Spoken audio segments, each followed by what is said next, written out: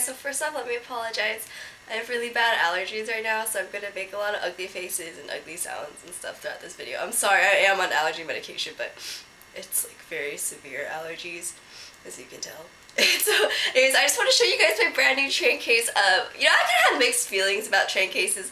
I feel like sometimes they're really nice to have. I think other times they're impractical because you could just buy one of those little Sterilite containers with a handle at like Walmart for $3, $5. But I feel like it's just fun to have one. I've kind of looked at this train case for a very long time, and I think it's a really good alternative to the Sephora one. Unless I want to show you guys, because I know a lot of people buy the Sephora one, but my friend has the Sephora one, so I've played with it in person. I feel like it's just too big.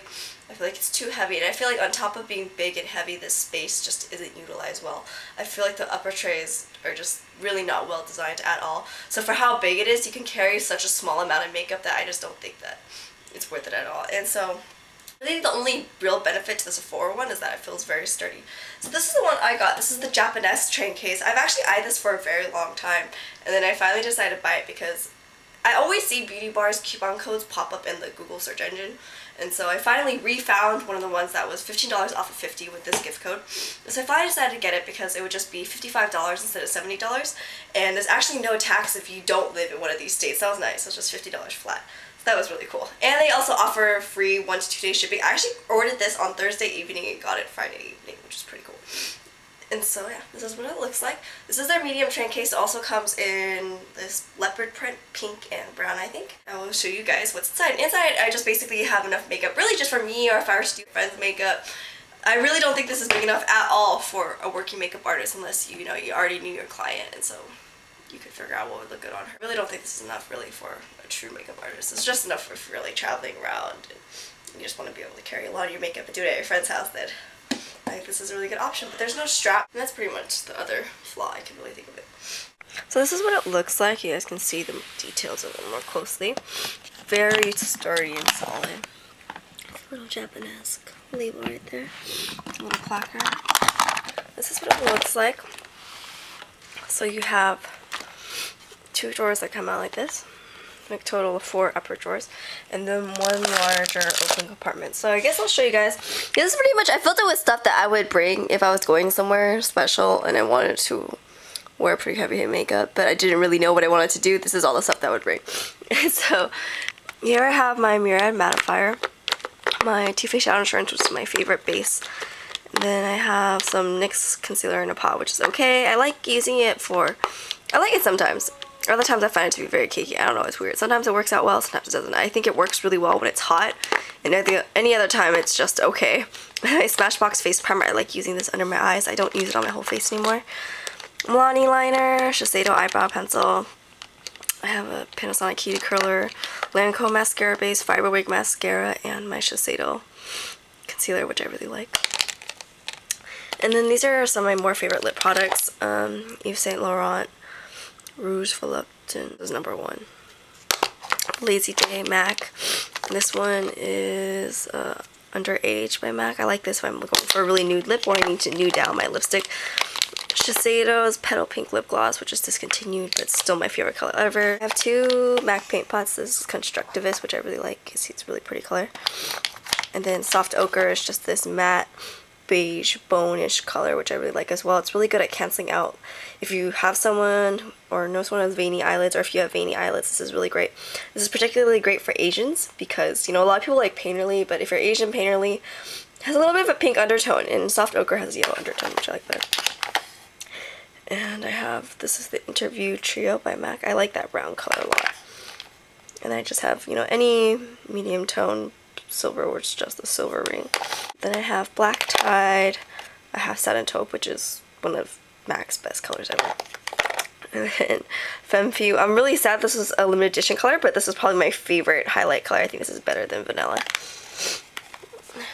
And then these are my top 3 favorite blushes. So, or one of my top 3 favorite blushes. So this is Dior's Harmony de Bronze in Coral Riviera. So pretty. This is a really great peachy coral blush. This is Utterly Game by MAC. This is discontinued as well. This is limited edition, but I really like it. And then this is Laughter by Bare Minerals. I think I tend to not use this mainly just because it's annoying to use because it's a loose blush, but I think the color is so pretty. Very pinky color. I know it looks like just like a little cherub baby's face. I don't know, it just gives you the perfect little angelic pinky cheek. And then here I have NARS Turkish Delight. I'm trying out this Yves Saint Laurent Taunt Resist foundation. I really like it so far. Super like it. I like it much more than Makeup Forever and the MAC one that I used to use. I have the Makeup Forever Duo Matte. I don't like this over foundation, but if I just want to wear a little bit of face makeup and I'm going to be out for a long time, so it needs to last for a long time, then I like to use this. I like to use, like I said, just by itself, but if I use it over foundation, I think it looks so cakey. Really not cute. And then I have this Stila lip glaze in Clementine, which I really like as well. I'm wearing it in the video. And then this Etude House Glissade lip gloss, which is also discontinued, number 11.